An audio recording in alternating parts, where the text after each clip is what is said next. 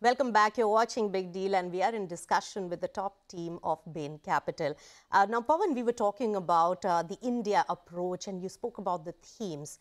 A very big exit has been made after 6 years in a large bank, Axis Bank. How has that particular experience been? And in terms of returns, how do you see that? Will that also encourage you for more bank investments?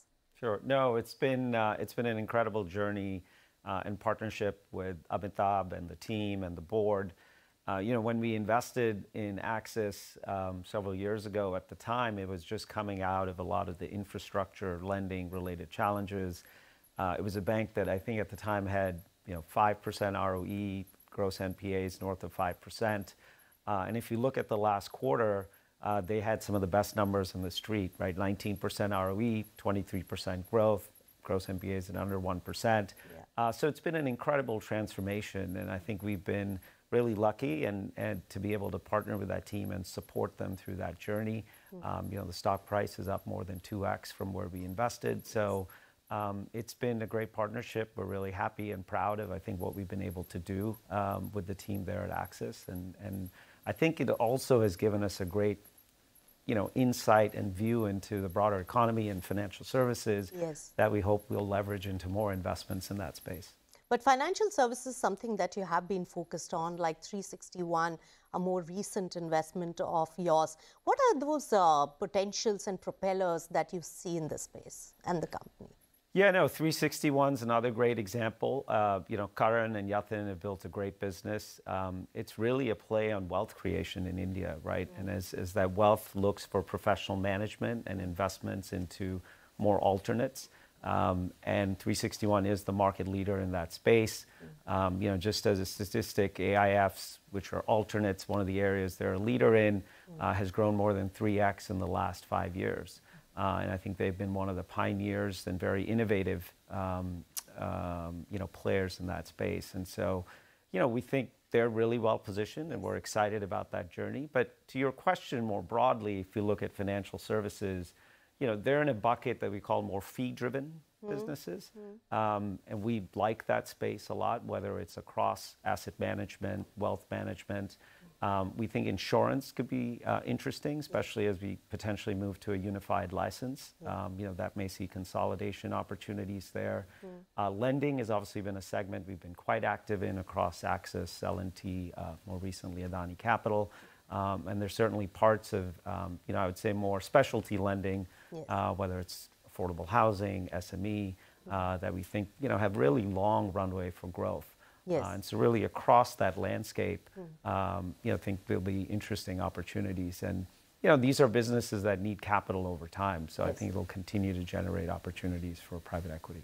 All right. So these are the key areas. David, in your overview of the financial services sector globally and in India, the key trends and the potential you're picking, and also fintech, that's an area of potential plus concern. What's your view? Yeah, all these trends Pop talked about, it mirrors trends we're seeing globally. The whole financialization of wealth, with more and more consumers coming into wealth and needing places to manage it and invest their money. This is a global trend. Insurance, as we see with aging demographics around the world, and again, a lot of assets to be managed. This is a really big growth area. We at Bain Capital have a business unit that is completely dedicated to making investments in the insurance sector. And then you mentioned, Nisha, fintech, which is a really exciting area, again, a focus area for us. We have a dedicated global vertical that invests in fintech. We have a crypto fund that invests in some of the more emerging technologies. And here you're seeing the confluence of big advances in software and AI technology with the big financial payments infrastructure that's demanding a lot of change for efficiency purposes, for ease of use with consumers, for security concerns. A lot of people kind of think about fintech and crypto, and they think about some of the risks and issues, but these are actually some of the really solid ways of managing security issues to get people confident in secure payments. And that, as we've seen in India with the UPI system, that's a huge benefit to economic growth. That's right. UPI has been a game changer in India, and like that, we are also building many other such digital highways, Yes. which doesn't give any monopoly to any player, and Right. especially the Utilities, yes. Yes. So probably infrastructure of the future. But Pawan, recently many private equity players have started talking about manufacturing. That has been a capital-intensive sector in requirement of funds, but private equity has steered clear of that.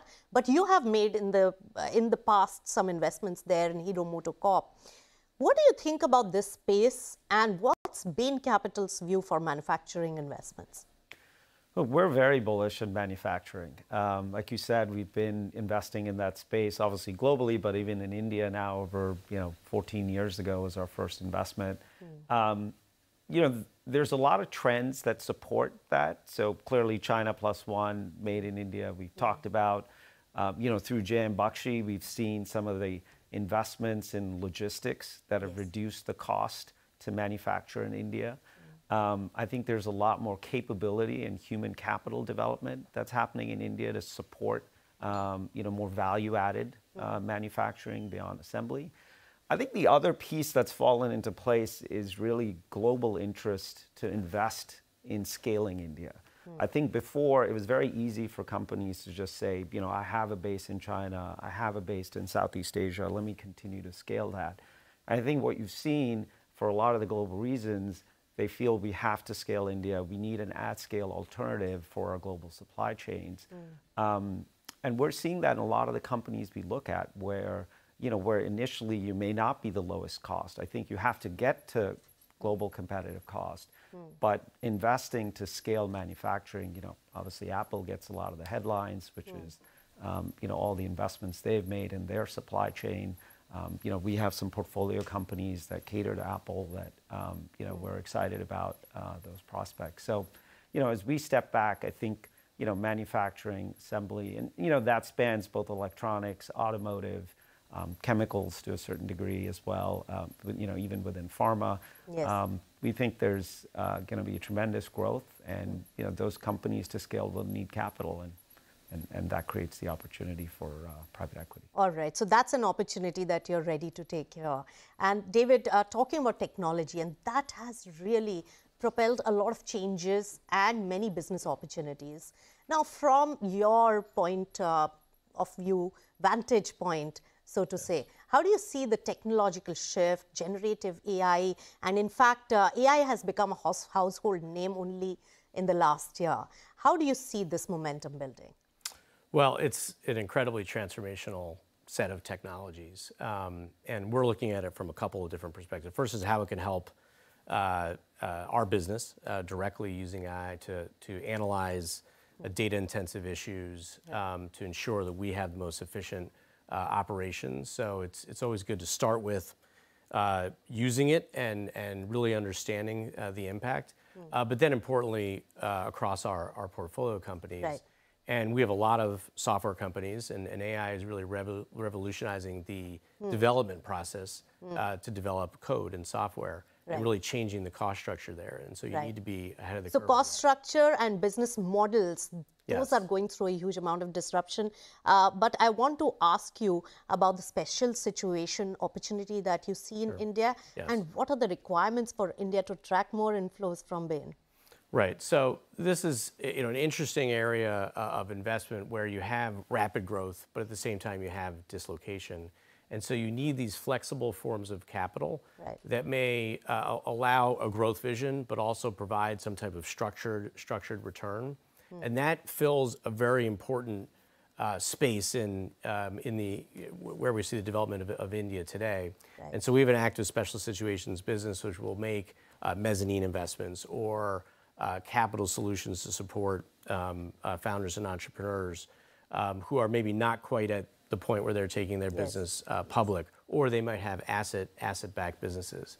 Also real estate, you're seeing tremendous growth, undersupply of real estate, and special situations, real estate oriented funds. You made a REIT investment, which is growing pretty fast. Exactly, to support this growth and provide capital up and down the structure to enable this growth.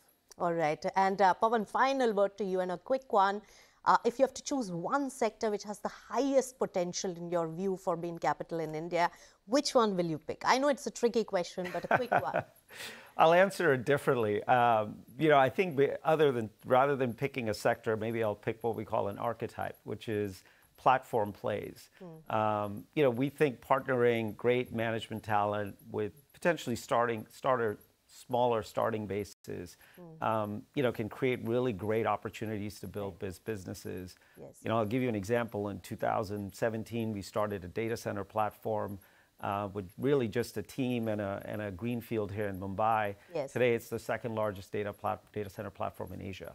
And so, that applies across industries, but I think that's an archetype we're very excited about. That's right. And that's where private equity can really play a very meaningful role in scaling up businesses, making it big, and value creation, therefore. So on that positive note, thank you so much, Pawan, David, for joining us and sharing your thoughts on your investment strategy and the various themes that are really playing out. Thank you so much. Have a great year. And with that, it's a wrap on this edition of Big Deal. Thanks so much for tuning in.